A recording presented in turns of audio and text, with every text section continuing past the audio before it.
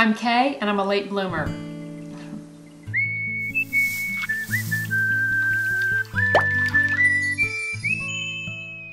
Welcome to part 2 of winter urban gardening in Southern California. When the cold weather hits, you'll be glad your garden is planted and you don't have to go outside. December the 1st, I ventured out and harvested the last good tomatoes from my 2 Stupice heirloom vines. It rained the first week in December, and by the 7th, the ground was saturated, and strange fungi started popping up. This is commonly referred to as dog turd fungi. Can you see why? Did you know that fungi are not plants? They have their own kingdom. They are unique and separate life forms. Who knew? We had some cold, gray days in December. Slugs were out in force, even though I scattered my crushed eggshells. They love the tender green pea shoots. Stay one step ahead by planting more seed to replace the missing shoots. Just before Christmas, the sun came out and the garden came alive. Herbs started sprouting: dill, borage, rare blue poppy, wildflower mix. Courtney helped me put down some fresh alfalfa. The pineapple guava was giving up the last of its fruit. Don't pick pineapple guava off the tree. Wait for it to drop. For Christmas Eve, I gathered up all of the edibles and made a Christmas salad. Christmas Day, I was presented with a bouquet of brown spore fungi. You think because your garden is planted, you can just sit back and relax and watch things grow, right? Well, not exactly. Now it was time to thin. I think because I have so much space on either side of the carrots that I won't thin them out. That's just too close. Only one of these can stay, so this one's taller but a little bit more bug damage. This is cauliflower, so you can only have one every 18 inches. These three are right together. It's not a good idea to wait till they're this big to thin them because you run the risk of damaging the roots.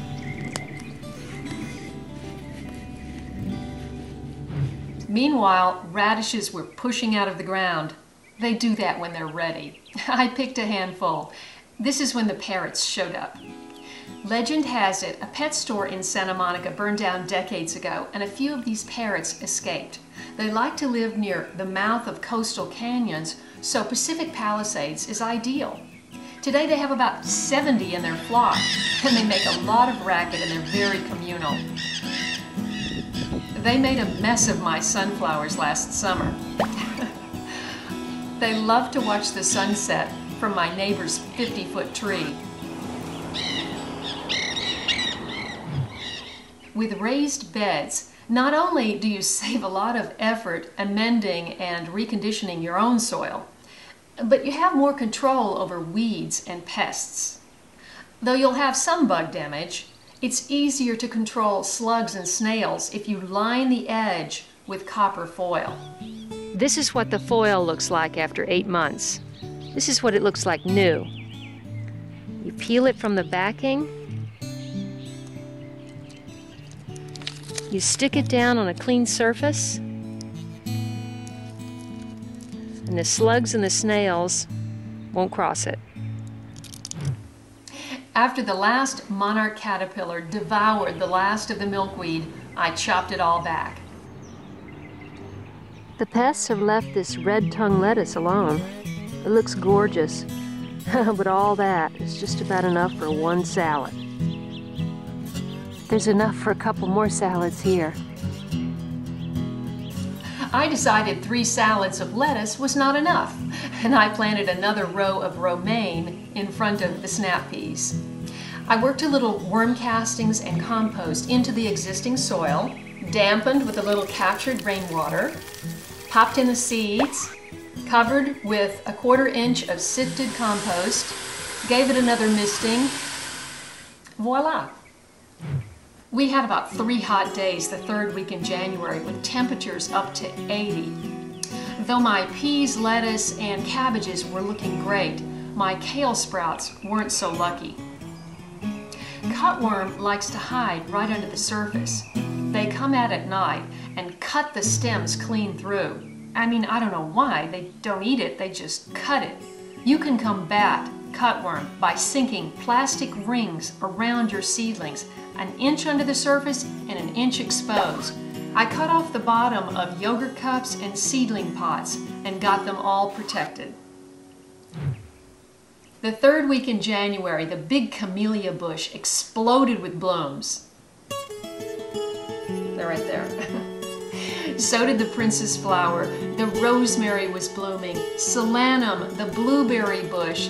The garden was brightened with color. There's lots more coming in this winter garden, so stay tuned for part 3.